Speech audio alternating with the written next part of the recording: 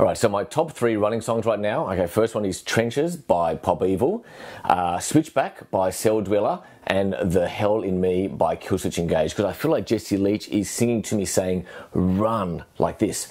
Run! That's what I'm talking about.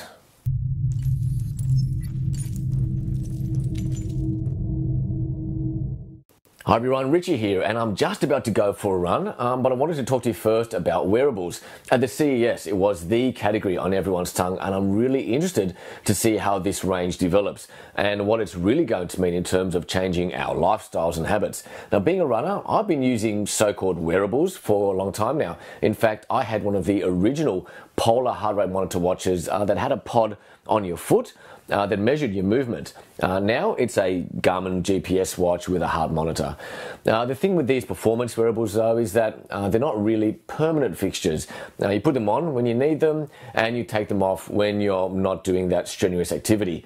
The rise of the so-called activity tracker is, in my mind, something quite different. It's unobtrusive and ever present. Now, I'll admit I'm a little late on this adoption curve, but I got myself a FitBit Flex to primarily track my sleep patterns because I feel like I am quite a restless sleeper. And because it measures movement, it can provide some really good data on the period that you would be most unaware, that is sleep time. As it turns out, I sleep for around 6 hours and toss and turn about 10 times a night.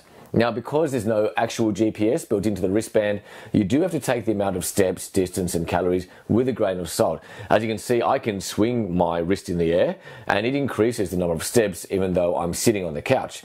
But what it does do is give you a really good baseline for your daily habits, which leads to this sort of gamification of my waking life. I'll look at the Fitbit app once in the morning and then again in the early afternoon to see where I'm at. You can also double tap the band to get a basic progression bar. If I feel like I haven't walked enough steps to make the day's quota, I'll consciously move around more, or like yesterday, stop putting off that run around the local streets and actually just get out there.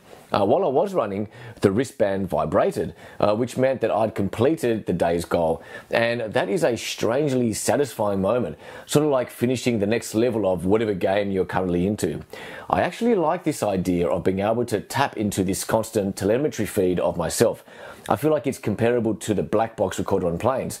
For example, if something did happen to me, if I feel ill or collapsed, medics or family could sync my Fitbit to see how the last few days were for me. Was I over-exercising? Was I having adequate sleep? Were my activity levels very different to the norm? These things wouldn't normally be able to be quantified to any accurate level, but this information could be passed on to a medical team. So for me, this particular wearable works for me because it's on me all the time and serves a practical purpose for motivation and information. It doesn't require daily charging, so there's no battery anxiety, and it's small and light enough that it doesn't really register I'm wearing it. And that's probably the test of a good wearable, and I can't wait to get my hands on the new generation of products that are coming through this year. I'd love to hear what your thoughts are. Will you be going headlong into wearables this year, or are you there already? And is there any particular one that stands out that you think would suit you? Let me know in the comments area below. And in the meantime, I'm off for another run. Until next time.